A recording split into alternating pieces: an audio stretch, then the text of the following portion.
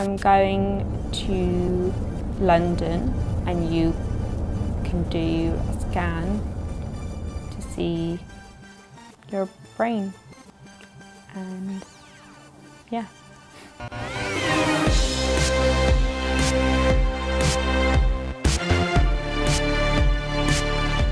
Have you ever worked in the metalworking industry? Do you have any cochlear implants or other kind of ear implants? No. Are you claustrophobic? No. Do you wear a hearing aid? No. Do you have dentures? No. Any dental bridges or braces? No.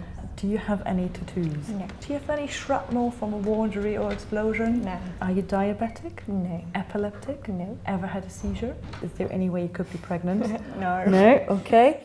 I went to my school a normal day, and I went to my English class, and I'm supposed to be, it's a play, and I'm supposed to be reading aloud, but I just can't. I don't know why. My one arm and leg, it's like pins and needles, and also I feel like I want to be sick, so I went to hospital, and after that I really can't remember, but I had a stroke.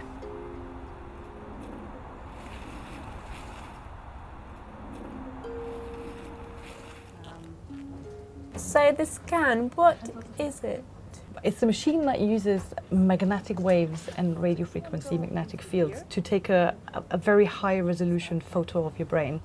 We kind of slice through your brain 176 times. So we take 176 different images, and they're going from back to front, from top to bottom, and from left to right. Why is it so loud? The magnetic field, it's measured in something called Tesla, and this machine in particular has 3 Tesla.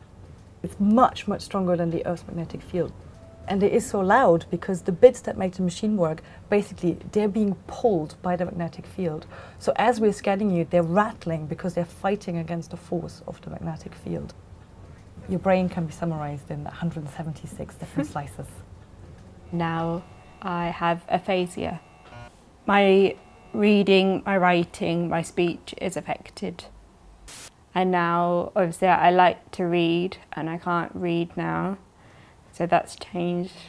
Are you ready to look at your brain? Yes. So here we have 3 different pictures of your brain. So we have a 3-dimensional picture on the computer here. If we compare the left side of the brain here and the right side of the brain, you can see this dark area is where the stroke has damaged the tissue. So writing and reading is the same side, or is it different?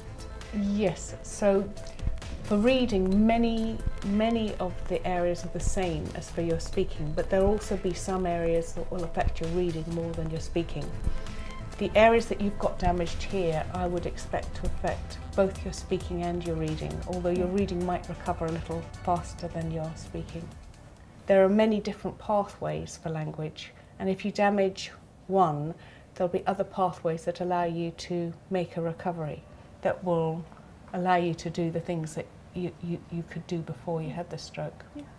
And I'm still at like my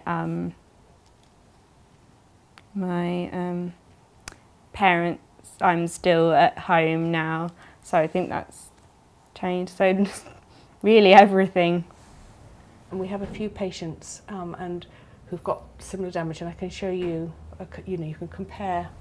Here's somebody, slightly more damage than you have got. And what is, because it's not speech, and is it different? A different function? Things? Yeah.